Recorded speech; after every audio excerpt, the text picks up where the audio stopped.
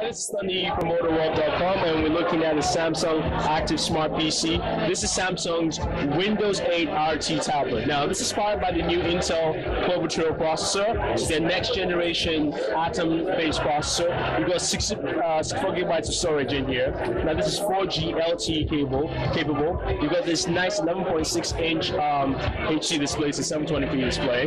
Now, just looking at it style-wise, you can see this is a very nice finish here. You've got a physical Windows home button, which you can cycle through apps with. Now, it's got dual speakers on the sides of the screen here. On the side here, you have your HDMI mini HDMI port, your volume rockers. On the very top of this device, hold it, you got your headphone jack, your power button here. I believe this is your lock button. You've also got a USB port here. So basically, you can charge your iPhone with this bad boy.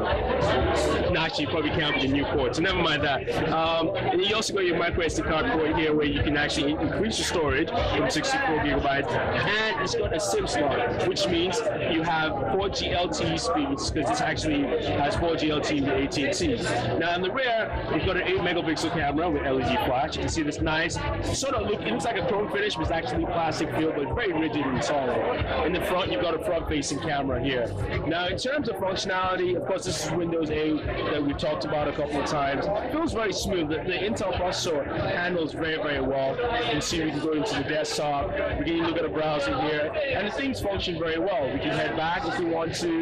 We can pull up the settings on the side here. We can pull applications here and look at the different application at a time, whatever we have. So overall, very nice feel, very solid feel overall with Windows 8 on the Samsung ATIV Smart PC. So this is Dundee saying thank you, and I always enjoy entertainment.